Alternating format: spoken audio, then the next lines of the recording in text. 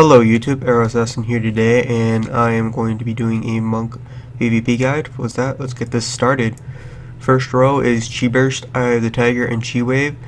I went with Eye of the Tiger because it's an extra dot damage for against stealthers, and I found that pretty nice for when they try to get away with like Shadow Meld, maybe some Vanish with a Cloak on cooldown, stuff like that, and the dot's pretty nice. It also heals the monk.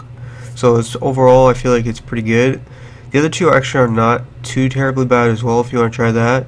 But I went with Eye of the Tiger just pretty much for that exact reason.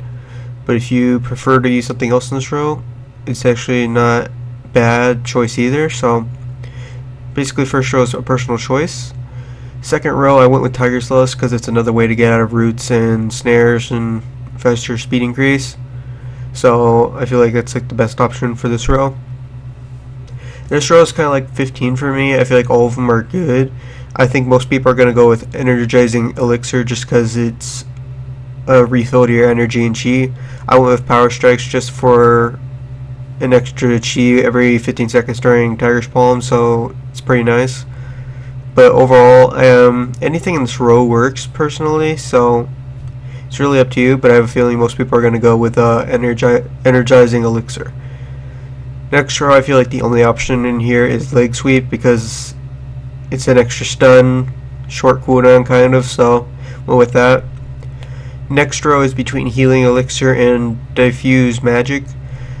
I went with Healing Elixir for the extra healing increase, so it's pretty nice heal. It has 2 charges, so I went with that.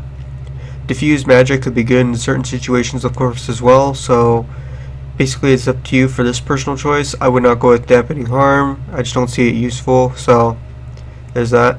Next row I went with Hit Combo because it grants an extra increased damage stacking up to 8 times, so it's pretty nice. Invoke Exune, I've seen some people use this as well, so I think it's a pretty good choice as well. Rushing Jade Wind, I have not seen anybody use this, so I'm assuming it's really not that great anymore. So I guess it would come down to Invoke or Hit Combo. Although I see more people go with Hit Combo, and I personally tested both of these and I like Hit Combo more. But it's up to your playstyle, so moving on to the next row. This one's between Whirling Dragon Punch and Serenity. I went with Serenity, but it has been nerfed a few days ago. And it still does okay, but you can be easily CC'd during it, so if you don't think you'll be CC'd alive, which I don't think that's going to happen, then go with Whirling Dragon Punch. I think I'm probably going to end up switching to Dragon Punch soon because Serenity has been heavily nerfed in PvP, so I would probably try out Dragon Punch over Serenity, but Serenity is definitely a nice burst of course, so we'll see. They might do some more nerfing to Serenity. I've seen some more talk about it. Moving on to the next row. If you're an orc, I would go with Relentless. And if you're a non-orc, I would go with Gladiator's Medallion.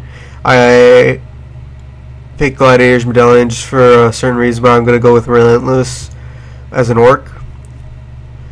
Moving on to the next row, I went with the extra health increase. So there's that. Hardness isn't that bad as well. Next row, I feel like you should always just go with Yu'lon's Gift, because getting out of roll, using a roll and a Flying Serpent Kick to get out of snares is just pretty much insane. So overall, I just picked that. It's not worth getting the other things. Next row, I went with Fortifying Elixir because it's an extra defense cooldown, so it's pretty nice. And the rest of these, I don't feel like are overall worth it. Next row is Flying Serpent Kick, now has an additional charge. I feel like this is the best one out of all of these, and that's about really all there is to it. Tiger Style is actually not too terribly bad from what it looks like too, but I feel like an extra charge to get away is nice. Next row, I feel like Fist of Fury is going to be pretty much the main one for this one, just because it has an extra 5 yards and you can stun the target with it. Spinning Blossom, I feel like some people might use as well because people have missed this spell. Rushing Tiger's Palm, I'm not really exactly sure if people are going to use this. I just feel like it's going to come down to these two, Heavily Handed Strikes and Spinning Fire Blossom. So that's pretty much it for the talents. Let's go over the legendaries next for Windwalker. Reduces the cost of Fist of Fury by 2 chi. I feel like this could be okay, but I don't feel like it's going to be the best one to farm. But if you do get it before a different one, that's pretty nice as well. Touch of Death can be used a second time within 3 seconds before its cooldown is triggered. Don't feel like this is going to be good for PvP as well. Increases the movement at bonus speed increase of Windwalking by 15%. Another really not that strong one. The duration of Storm, Earth, and Fire is extended. That one could be okay. I still feel like it's not the best one. The amount of damage that Touch of Karma redirect is increased by 150% of your maximum health. I feel like this is going to be overall the best one you get out of all these legendaries. It's just an extra huge increase to Touch of Karma. Keep in mind that legendaries only work in world PvP, so if you're not a world PvPer, this won't really help you in battlegrounds and stuff.